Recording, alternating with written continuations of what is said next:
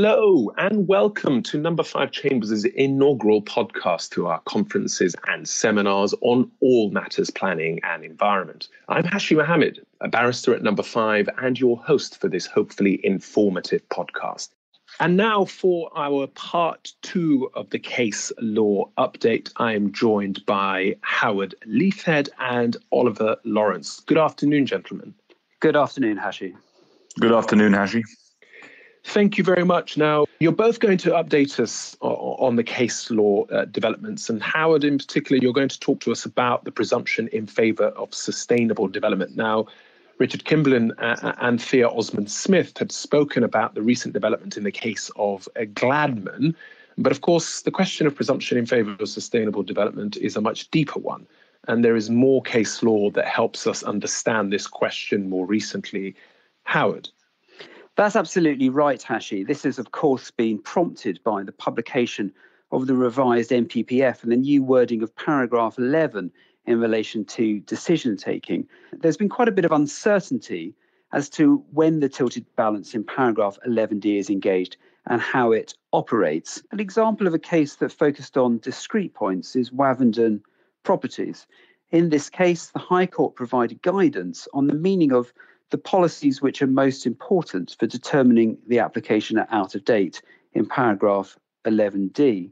The High Court held that the relevant policies need to be considered in the round before concluding whether the tilted balance is triggered. And the court further held that just one out-of-date policy is insufficient to trigger the tilted balance. And then leading on from this, one of the key points decided by the High Court in Paul Newman New Homes Limited was that while one out-of-date policy by itself was not enough to trigger the tilted balance, that's, of course, Wavendon, one development plan policy is sufficient to prevent the triggering of the tilted balance. And Howard, you mentioned the case of Monk Hill earlier about what this means for decision makers. I mean, can you tell us a little bit about that one? Well, what's particularly helpful, Hashi, about Monk Hill is that in this case, the High Court set out a detailed step-by-step approach for decision makers to follow when considering an application. There are numerous steps that decision makers have to take. The first step is to bear in mind that it's necessary to apply Section 38(6) of the Planning and Compulsory Purchase Act 2004 in any event. Of course, this is that the determination of an application should be made in accordance with the development plan unless material consideration indicates otherwise. And then the subsequent steps take the decision maker through the process in detail, beginning with considering whether paragraph 11C of the NPPF applies, and then moving to set out a number of points to consider in deciding whether and how paragraph 11D applies. Finally, I mean, of course, the case of Gladman, we're told, is subject to an appeal. I mean, do you have any concluding thoughts about how this is in the interim going to affect decision makers and the process? Well, Gladman isn't the only case that's going to the Court of Appeal, so there may well be changes in the near future to the High Court's guidance. But for now, at least, decision makers can have some confidence about what is required of them when determining relevant planning applications. Oliver, just building on what Howard has just told us, there have been other cases that are going to be quite important to practitioners, and one in particular in relation to agreeing the extension of time for determining prior approval applications. Can you tell us a little bit about that? Yes, Hashi. Well, one such recent case is the case of Gluck versus the Secretary of State, which centred on the question, can you extend time for all prior approval applications under the GPDO? And the background to the case is this. As we know, the GPDO permits certain forms of development by requiring that the applicant applies to the LPA for a determination as to whether the LPA's prior approval is required.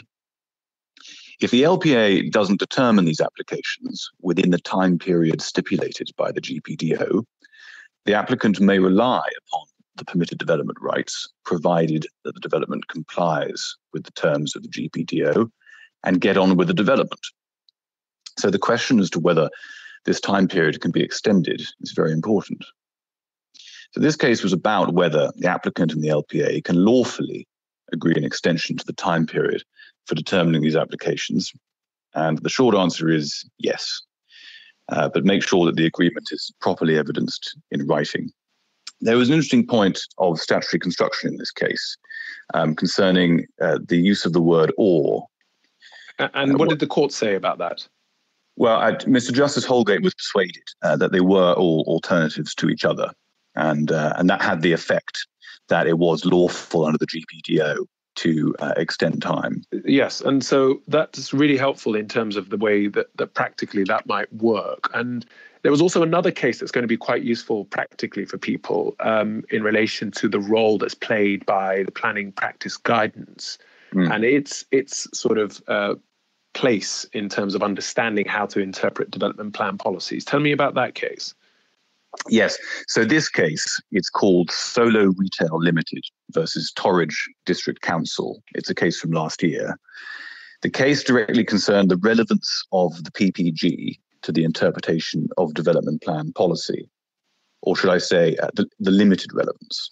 And in that case, Mrs. Justice Leven made various comments addressing the question of how relevant the PPG was as to what development plan policy meant.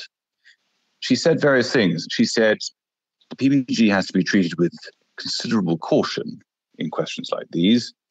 She noted the PPG is not consulted on, unlike the NPPF. It's subject to no external scrutiny. It's not drafted for or by lawyers. The PPG can change without any warning. There's no public system for checking it, and it is intended, as its name suggests, to be guidance, not policy. And that's really important for those of us who are seeking to find solace in the PPG, where we are unable to find the answers that we're looking for, either in the development plan or indeed in the framework. Thank you very much for that update to both of you, Oliver, and to Howard. And that concludes our legal update part 2. You've been listening to the Number 5 Chambers podcast, giving you the latest updates on all matters planning and environment.